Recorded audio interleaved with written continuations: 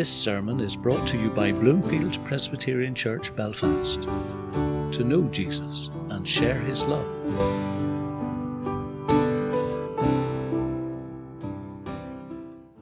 Verses 6 to 16. You'll find that on page 290 of the Bibles in the pews.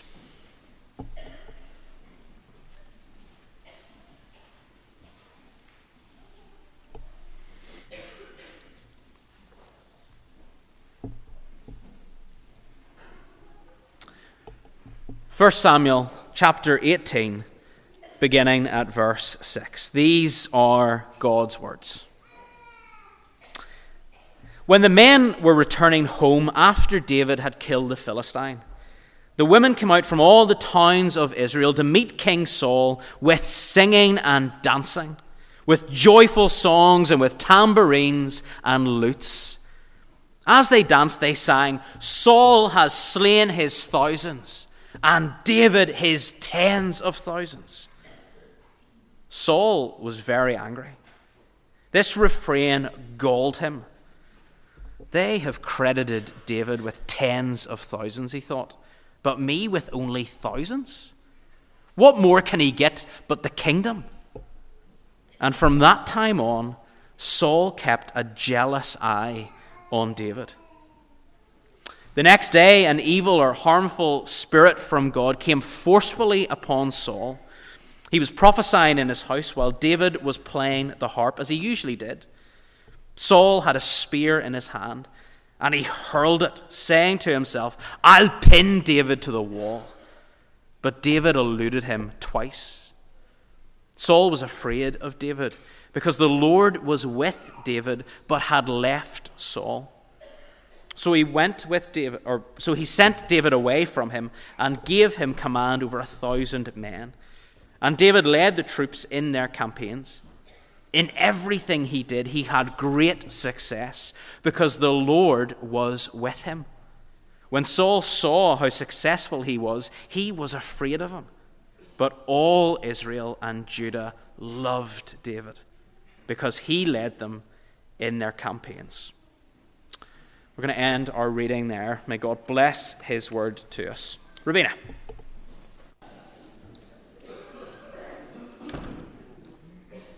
Well, let's continue our Bible reading as we turn to 1 Samuel chapter 18, verse 17, where Stephen left off. And we've got this fraught relationship between King Saul and David. So we're going to read a little bit more about that in page 290. 1 Samuel 18, verse 17. All Israel and Judah loved David because he led them in their campaign. Saul said to David, "Here is my elder daughter Merab. I will give her to you in marriage. Only serve me bravely and fight the battles of the Lord." For Saul said to himself, "I will not raise a hand against him. Let the Philistines do that." But David said to Saul, "Who am I, and what is my family or my father's clan in Israel, that I should become the king's son-in-law?" So when the time came for Merab, Saul's daughter, to be given to David, she was given in marriage to Adriel of Meholah. So much for that promise. Now Saul's daughter Michal was in love with David, and when they told Saul about it, he was pleased. "I will give her to him," he thought, "so that she may be a snare to him, so that the hand of the Philistines may be against him." So Saul said to David, "Now you have a second opportunity to become my son-in-law." Then Saul ordered his attendants, "Speak to David privately and say, 'Look, the king is pleased with you, and his attendants all like you. Now become his son-in-law.'" They repeated these words to David. But David said, "Do you think it is a small matter to become the king's son-in-law? I'm only a poor man and little known." When Saul's servants told him what David had said, Saul replied, "Say to David, The king wants no other price for the bride than 100 Philistine foreskins to take revenge on his enemies. Saul's plan was to have David fall by the hands of the Philistines. When the attendants told David these things, he was pleased to become the king's son-in-law. So before the allotted time elapsed, David and his men went out and killed 200 Philistines. He brought their foreskins and presented the full number to the king so that he might become the king's son-in-law. Then Saul gave him his daughter Michal in marriage. When Saul realized that the Lord was with David and that his daughter Michal loved David, Saul became still more afraid of him. And he remained his enemy for the rest of his days. The Philistine commanders continued to go out to battle, and as often as they did, David met with more success than the rest of Saul's officers, and his name became well known. Saul told his son Jonathan and all the attendants to kill David, but Jonathan was very fond of David and warned him, "My father Saul is looking for a chance to kill you. Be on your guard tomorrow morning. Go into hiding and stay there. I will go out and stand with my father in the field where you are. I'll speak to him about you and will tell you what I find out." Well, you may find it helpful to have page 290 open. That is Tate and Brady's version of Psalm 34. "Oh, taste and see that the Lord is good. Experience will decide how blessed are they, and only they, who in the Lord confide. Fear him, you saints, and you will then have nothing else to fear. Make serving him your sole delight. Your wants shall be his care."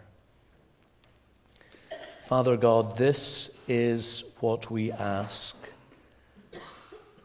that this may increasingly become our felt and real experience for Jesus' sake. Amen. So in today's scripture reading, 1 Samuel 18, we've a stark contrast between Saul on his way out as king and David in his way in as king. Saul, yesterday's man; David, tomorrow's man. Saul as someone who had an evil spirit controlling him; David who had the Holy Spirit controlling him. The contrast is so plain that verse 12 tells us, not as we might expect that David was afraid of Saul, but Saul was afraid of David, because the Lord was with David, but had left Saul. There are two sorts of fear: the sort that runs away from God, that is repulsed by God, and the sort that runs to the Lord, that is attracted to the Lord. There's the sort of sinful, jealous fear which King Saul had of David, verse 9, which drives people away from God. And there's the sort of filial fear which David had towards the Lord, which gave him poise, the calm, and a dignity leading to life and hope and peace. And it's vital for us to discern the difference. Look at Saul who was afraid of David. Look at what that fear motivated him to do against God's anointed.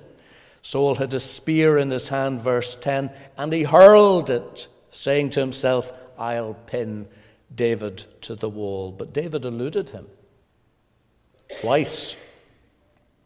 Secondly, Saul sent David away from him, verse 13, and gave him command over 1,000 men. But instead of getting killed on the battlefield, in everything he did, David had great success.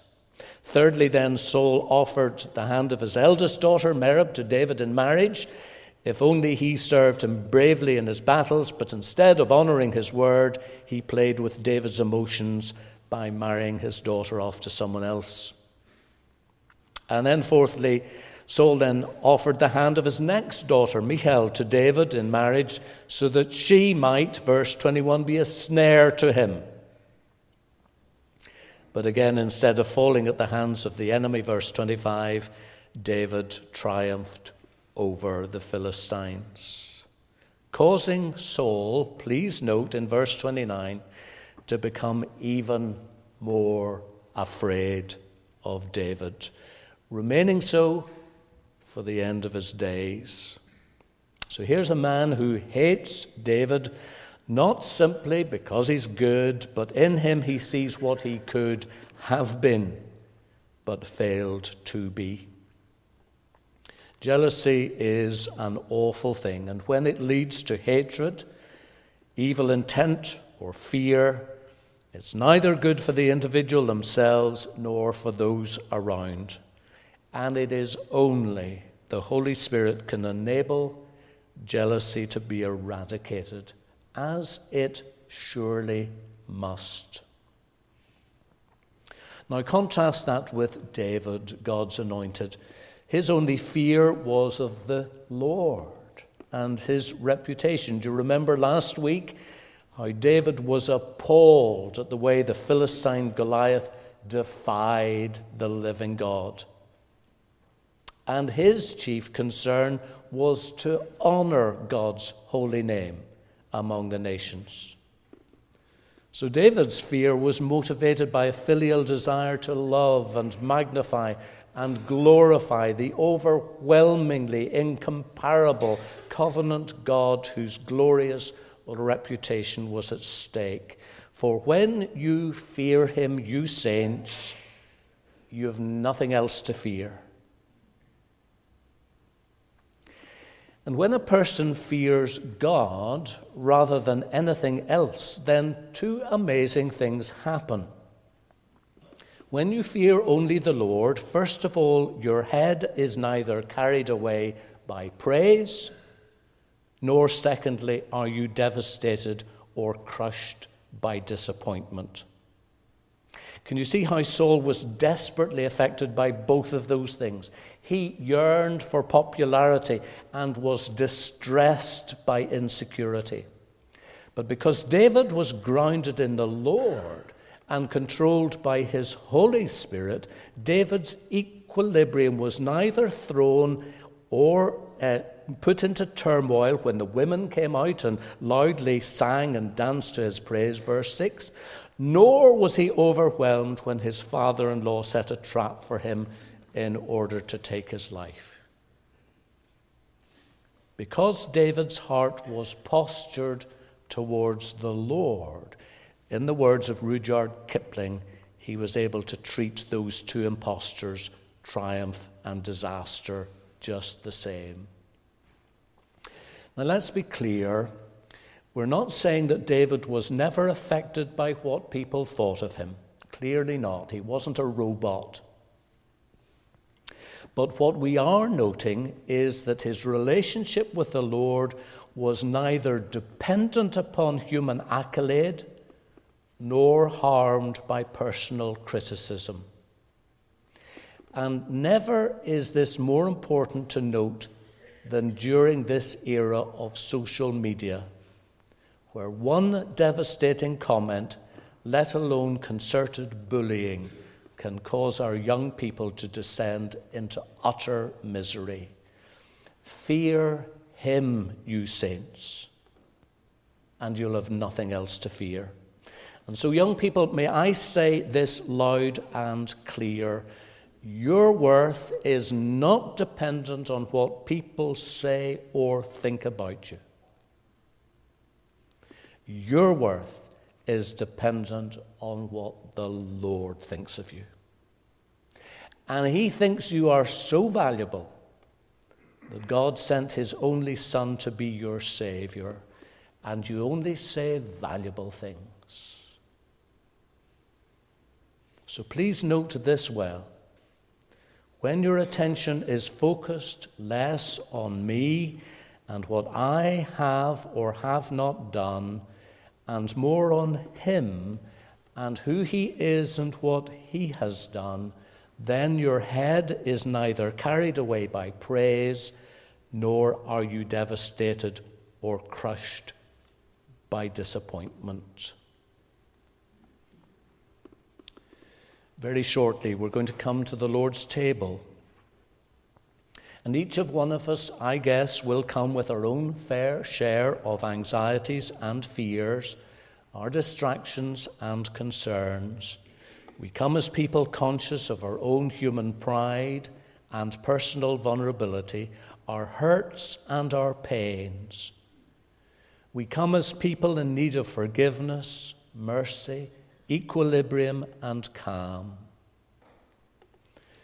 How good it is then to know that we come to the one to whom David pointed, who takes our sinful, selfish fears, our cruel and pitiless idols, and by the power of the cross meets us at our point of need by his Spirit, and grants us at this table a new and better affection.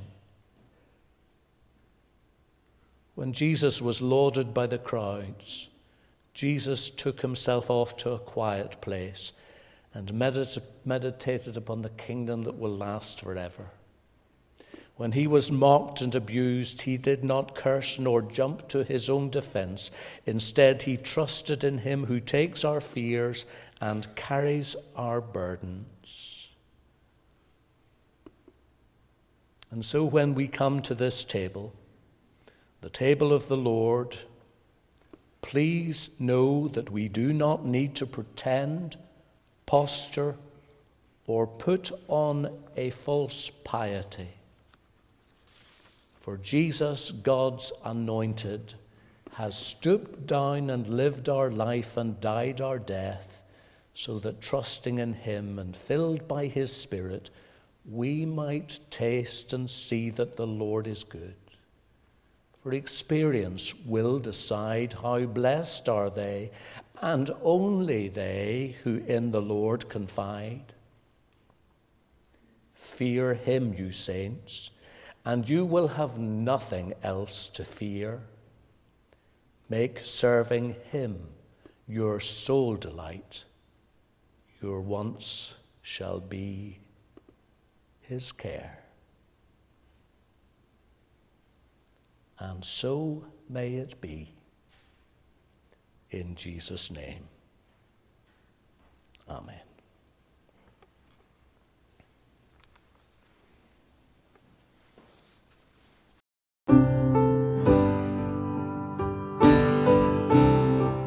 Thank you for listening to Bloomfield Presbyterian Church Sermon Audio. We're a congregation in East Belfast. For more information, visit bloomfieldpresbyterian.org.